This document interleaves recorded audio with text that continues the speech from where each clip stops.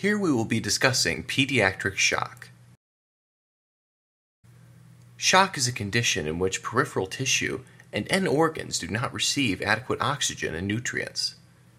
There are 4 kinds of shock, including hypovolemic, cardiogenic, obstructive, and distributive.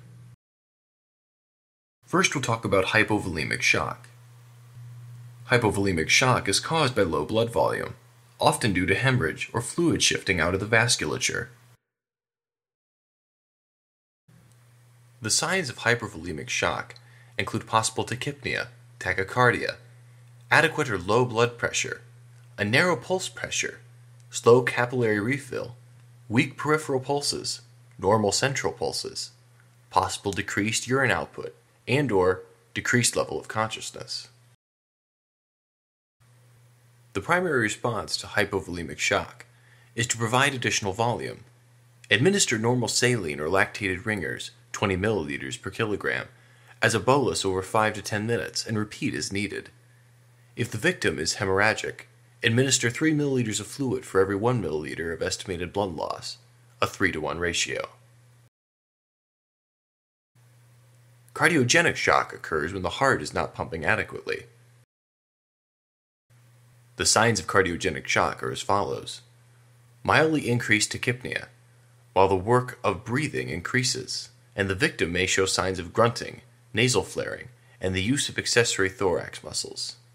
Heart pumping is ineffective, and blood remains in the pulmonary vasculature, causing pulmonary congestion, edema, weak pulses with slow capillary refill, and cool and cyanotic extremities.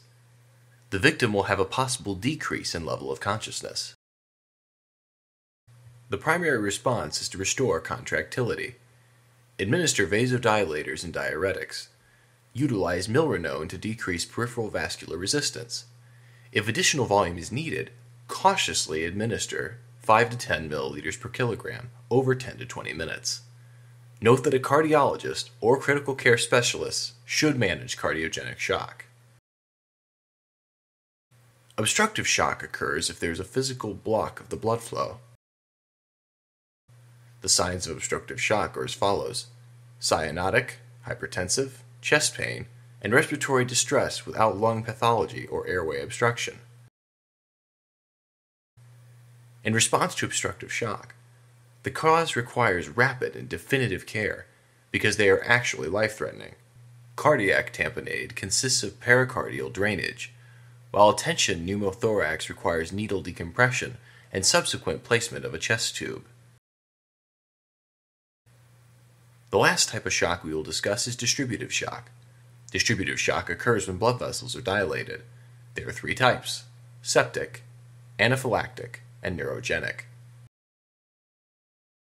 The signs of distributive shock are difficult to recognize because the signs and symptoms vary greatly depending on the etiology. Possible tachypnea, tachycardia, low to normal blood pressure, a narrow pulse pressure, decreased urine output, and decreased level of consciousness are all signs of distributive shock. In septic shock, there's a decreased preload, a normal or decreased contractility, and variable afterload. In anaphylactic shock, there is a decreased preload, variable contractility, and the afterload is low in the left ventricle and high in the right ventricle. In neurologic shock, there is a decreased preload, a normal contractility, and a decreased afterload. The primary response to distributive shock is to increase intravascular volume, administer boluses of 20 milliliters per kilogram of fluid over 5 to 10 minutes, and repeat as necessary. The remaining responses vary depending on the cause of distributive shock. The initial response in septic shock involves aggressive fluid management, broad-spectrum IV antibiotics, stress dose of hydrocortisone, and vasopressors may be needed to support blood pressure. Administer dopamine to normotensive patients. For warm shock, utilize norepinephrine. For cold shock, administer epinephrine. If decreased oxygen carrying capacity is an issue, transfuse packed red blood cells. As blood cultures return, focus the antibiotic therapy to the particular microbe and its resistance patterns. and anaphylactic shock, initial treatment consists of administering intramuscular epinephrine. Also give IV crystalloid fluid judiciously. Possible antihistamines and corticosteroids are additional responses. If breathing difficulties are present, consider administering nebulized albuterol.